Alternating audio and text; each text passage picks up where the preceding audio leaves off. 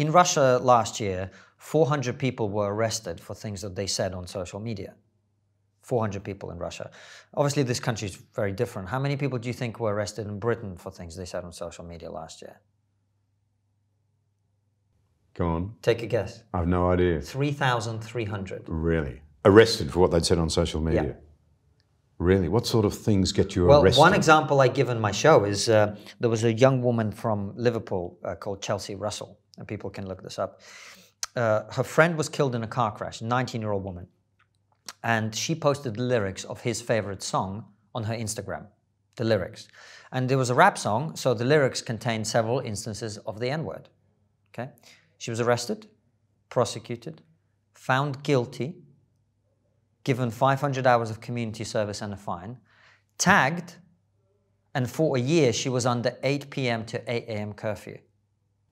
My goodness. In Britain. In Britain. In 2018. So we talk about the Chinese system of social credits. Right. And describe it as the creation of, or the emerging of a digital prison. But we're doing it to ourselves voluntarily in the West, so to speak. Absolutely. I mean, so we'll cancel people socially if they say the wrong thing on social media. But you're telling me now that 3,500 people were visited by the police. No, far more were visited by the police. Far more. There are cases just half a year ago, and I defended Jo Brand, a British comedian, over this. She made some comments, which, you know, it wasn't a great joke, but she talked about this during this milkshaking episodes where people were having milkshake thrown at them. She said that, well, if I was doing it, I'd throw some acid over them, right? That's not a great joke, but she got a visit from the police on the basis that she was, quote, inciting violence. And they eventually decided not to proceed with prosecution. But it was obviously a joke. She's a comedian. She was on a comedy program.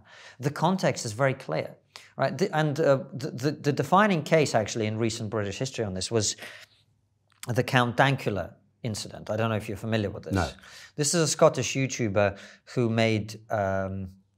Okay, so this is quite an interesting one to explain.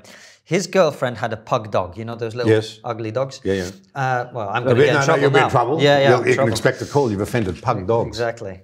And she thought it was the cutest thing in the world. Yeah. And he wanted to annoy her for a prank. So he trained the dog to be the most horrific thing that he could think of, which in this case was a Nazi. So he trained this dog to do a Nazi salute. Right? He posted it on YouTube to his 3 subscribers at the time. And overnight, the video went completely viral. 3 million views in like a week.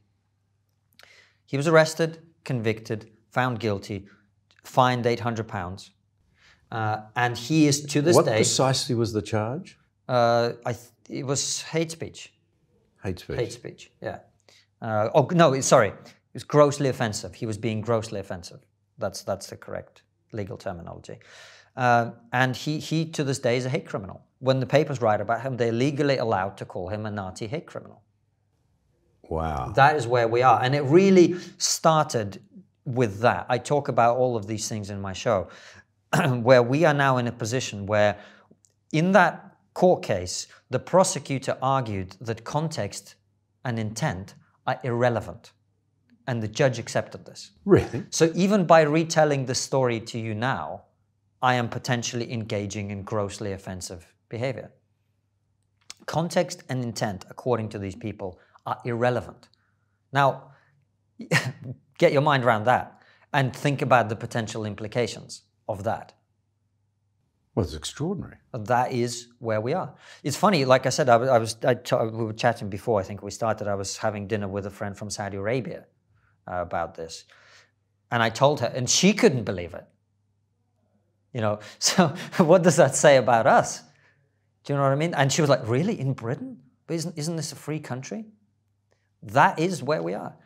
And that's why, as I say, we have to push back against it and go back to what are fundamental values as a civilization, John? What are they? Freedom of speech, freedom of association, as you said, right? And respect for the individual and the rights of the individual. That's not to say that community isn't important, but there's a level of rights that we all have.